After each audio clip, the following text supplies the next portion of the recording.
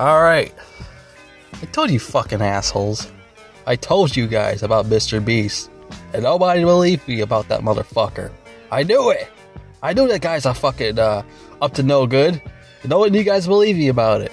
All you guys say, oh, he's a nice guy. He's a really great person. And all this other shit. Blah, blah, blah, blah, blah.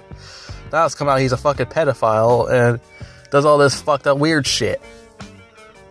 See, I told it all these years. And none of you motherfuckers believe me. He's a fraud. He's a pedophile. Now everything's coming out about him. Now he's fucking screwed. I hope he goes to fucking jail. That'd be fucking hilarious. Put that motherfucker in fucking jail with fucking P. Diddy and the other asshole, fucking Harvey Weinstein and all of them. R. Kelly and them. That'd be fucking hilarious. Fucking share the cell with fucking the P. Diddy. Yeah, R. Kelly and them, man. That'd be fucking hilarious as hell. I told you about that motherfucker. I told you he does weird shit. The fucking big ass buck-tooth beaver teeth looking motherfucker. Hey, MrBeast is a great guy. He wouldn't do anything wrong to anybody. I fucking told you guys that guy's a goddamn phony. I told a lot about him, the weird shit he did, and none of you guys believed me. Oh, Samuel's just joking around about MrBeast. He's not like fucking around with that. He's a really good guy, and Samuel's just being an asshole. Oh, that's it for MrBeast. That's it. That motherfucker get canceled. No more Feastables. No more MrBeast burgers. I heard those places suck balls and make shitty burgers. Got poor establishment and shitty employees. Worse than McDonald's. So, yeah, that guy's going down the gutter. That's it for him. No more this goofy, stupid show shit. All this fake ass videos of how he gave money to the poor people and people off the streets and everything other shit. I told you about that shit too. You give no fucking money to these people and all this other stuff. I remember before everyone was like defending him on fucking Instagram and Facebook when all his friends like left the fucking business and shit, left the industry. They're like, fuck MrBeast. That guy's a fucking asshole. They said about MrBeast, and all these fans in the comments are like, oh, well, fuck you too, dude. MrBeast don't need you anymore.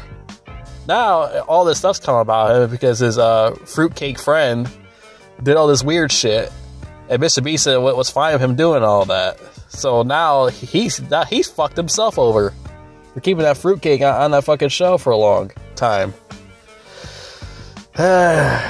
All comes to fucking place. All comes to place.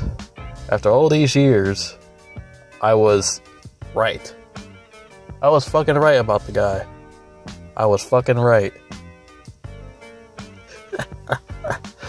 Oh man, this is a great year, man. All these people are getting exposed. It has to be MrBeast too. That's like the best part about it, is MrBeast. And now, all we need is the Paul brothers get canceled. Because those fucking stupid Prime drinks, like, fucking, that's just not good for you. All that fucking sugar and all that shit in there, like, who the fuck wants to drink all that?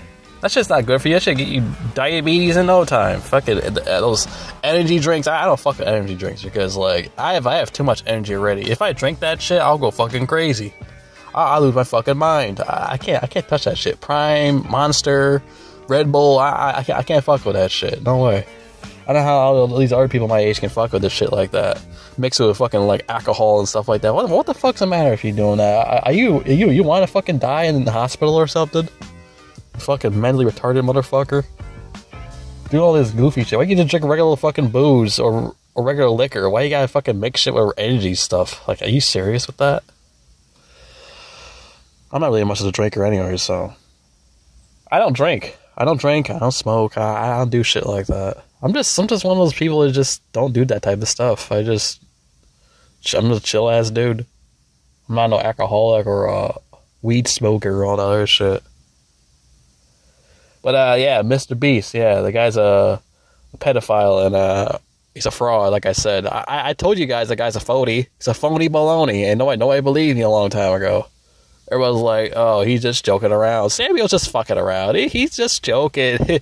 We don't believe him. Oh, Samuel, you're very funny. You know, Mr. Beast's a good guy. He wouldn't do stuff like that. He helps people. He does a lot of nice things for everybody.